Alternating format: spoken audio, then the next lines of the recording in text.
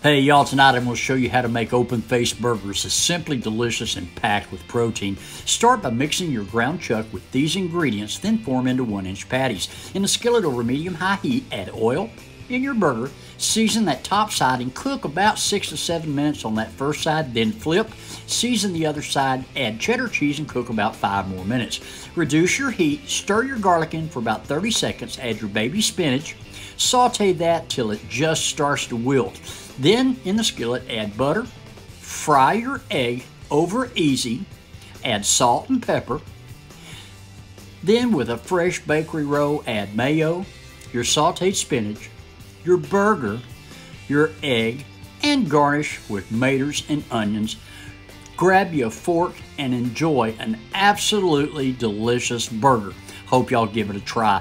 Thanks for stopping by. Leave a comment. I'll answer every one of you. But until next time, bye-bye, y'all.